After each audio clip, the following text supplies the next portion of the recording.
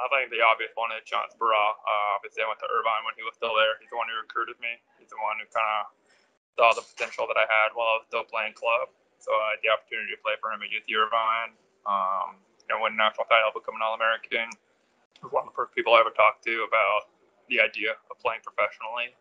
It really hadn't even entered my mind until he brought me in his office one day and asked me what I thought about it. And, first I was kind of like, maybe I'll play on the beach for fun, but I didn't see it as a career. I didn't see it as a job. He's the one kind of opened that door and, allowed me to see, like, hey, there's a whole bunch of guys that are going overseas, making a living, playing volleyball indoor.